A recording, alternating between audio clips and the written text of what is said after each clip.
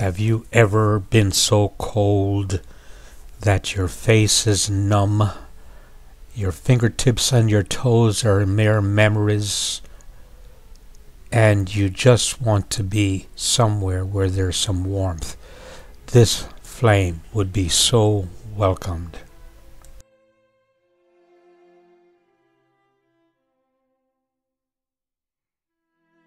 There is nothing professional about what I'm about to show you. The heater, the wick, is a roll of toilet paper. That's it. The cheaper, the better. The fuel is nothing more than isopropyl alcohol, 91%. I don't recommend, nor do I think you should use anything less than 91%. And of course, you can pick this up at any drugstore. And the container is a 1 quart empty paint can with a lid. Now this is the ideal container because the lid fits tightly on the can.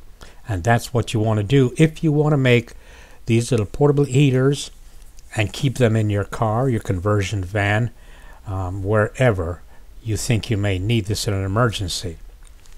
Of course, you can't always get hold of a tight fitting 1 quart paint can. Sometimes you have to make do with what you have. This particular can, of course, came from Home Depot. Sometimes you have to use what's at hand.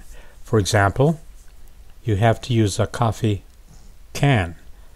This is a 11-ounce coffee can, and keep in mind that the plastic lid is something you should discard or keep only if everything in the can is ice cold. Okay? You're dealing with alcohol here. First thing you want to do is to remove the label, whether it's plastic or paper. Remove the label. It's extremely important. Number one, it smells pretty bad if it's burning. And number two, it is not very efficient if you're using the label. Next comes the toilet paper itself. One thing you have to do is to remove the core. That cardboard core, you have to remove that. And I did it by squeezing the paper together. There was a little indent that was formed, and I simply used my fingers and pushed it in like that. Kept pushing it in until it became a smaller core. And then I simply twisted it and pulled it all out. Once it was out, of course, then all you have is just toilet paper. You'll notice that it's a little bigger than the can, which is fine. It should be. So to get it into the can, I simply squeezed it and bend it as much as I can. And that way, what I did was to simply work it inside the can. It'll get in there, trust me. With a little bit of effort, it'll get in. If you don't have a 1 quart size paint can, then you're going to have to use a coffee pan. By the way, just to get this out of the way, I know you're going to put some alcohol on top when you first put it in because you want to try it, right? Well, this is what's going to happen. It's going to burn the toilet paper. Now you know, so you don't have to do it.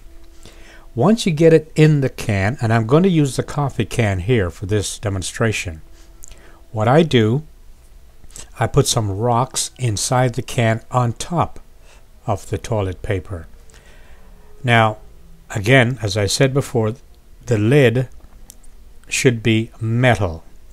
If you're going to use a lid to turn off, shall I say, or to go ahead and cut off the flame, it should be metal, not plastic, because a metal container will not burn. Okay, I'm glad I got that out of the way. Now back to this can, all right? The can itself is the container. This is the container. It has to be metal. You do not want to use plastic. You just don't. Okay. In the can, I've used rocks. And I use rocks because I'm going to use that as my way of controlling the flame, the intensity of the flame. All right? Less rocks in the can will have greater flame. You understand? It's my regulator. Now we're going to add the alcohol to everything. Now I'll pour the alcohol in. Remember, it's a 32 fluid ounce bottle. and I'll pour it in and I'll watch it as it sinks down into the can itself, and it'll do it. You'll be able to see it's not a problem. Keep doing it, of course. And incidentally, the prices that I have listed, these are simply what I paid here in Virginia. What the prices will be where you live will be different, I'm sure. The point I'm trying to make is to give you an idea what the prices of different things. I did not list the price of coffee because that's such a variable. It depends on what kind of coffee you like and all that sort of stuff. The point is, though, you can get your roll of toilet paper in an 11-ounce can of coffee. Anyway, back to this. You keep pouring in the alcohol into the container, and don't worry about the rocks. You don't have to. That's an optional thing. As a matter of fact, if you don't have the rocks, you'll have a good intense flame. So you may want to consider whether or not you want to use the rocks. As I said, I use the rocks as a way of regulating the intensity of the flame. Anyway, back to the can. You keep pouring the alcohol into the can until you can get no more in, until you can see that the thing is full.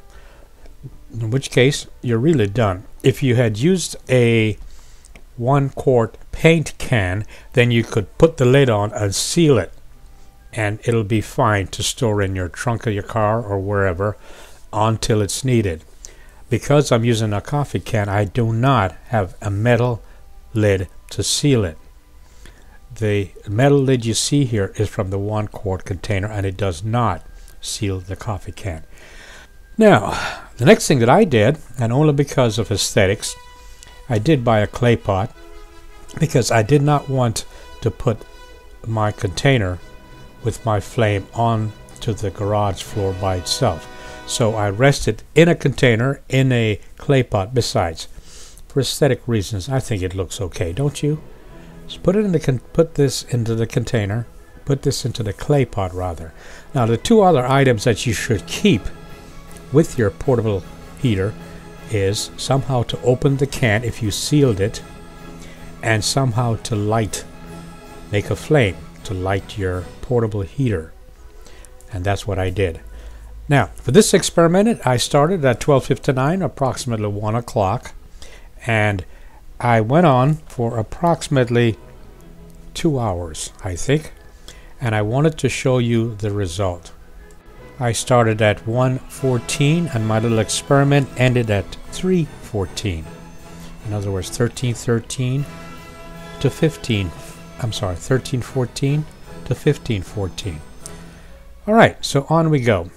Onto the garage floor it went, and then I lit my container with my heater, and notice that the flame is not as intense as I wanted it.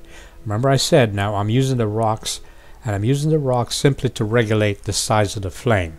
So since this was not as intense as I wanted it to be, I simply remove the rock and make it bigger, just like that. This is an option, of course. You don't have to do that, but I did it because I thought it would be a good way to regulate the flames. Now later on I will put, and by the way, yes, I know my garage floor is pretty dirty, but then, bear with me, okay? Just bear with me. So that's what the flame looked like once it was lit and with my little rock regulators. And this is the time, inside temperature, and the outside temperature. You'll notice that, by the way, I used 2/3 of the bottle of alcohol. Maybe I could have used more. I don't think so, though. So for 2/3, I had from 13:14 to 15:14, and you can see the correlation between the inside temperature and the outside temperature. And keep in mind that the garage, or the space rather, was not insulated. So there you have it. I would welcome your comments and your suggestions, because this, I think, could save somebody's life. Thank you very much for watching, and thank you so much for sharing.